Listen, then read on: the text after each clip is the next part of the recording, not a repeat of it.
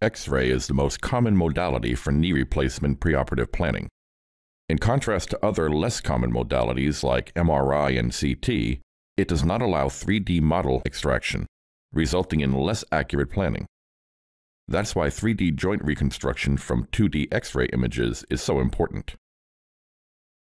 We address these challenges by introducing a dimensional enlargement approach that combines two biplanar X-ray back projections of each pair of corresponding epipolar lines into a single two-channeled epipolar plane. This results in a 3D volume that contains all the information observed from the two X-ray images. We combine this representation with a deep learning architecture that outputs 3D models of the different bones.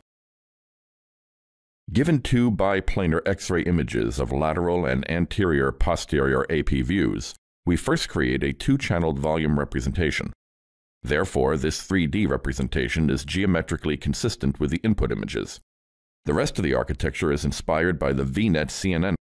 The last layer is a convolution block with 5 output channels, representing 5 output classes followed by a softmax activation.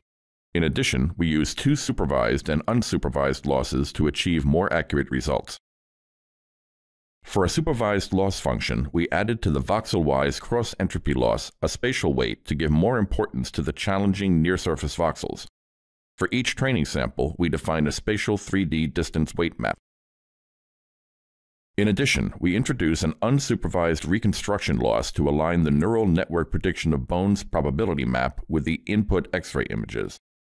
This loss encourages the network to use the available information from the input images that can actually be used in inference time.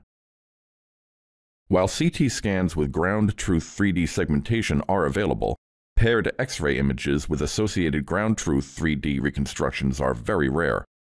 For this reason, we use annotated CT scans to create synthetic X-ray images by rendering DRRs.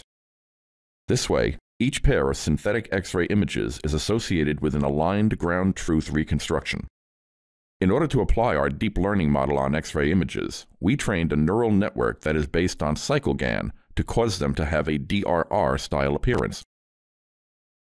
In order to generate DRR-style images that are completely aligned with the input X-ray images, we added content-preserving loss function to original CycleGAN.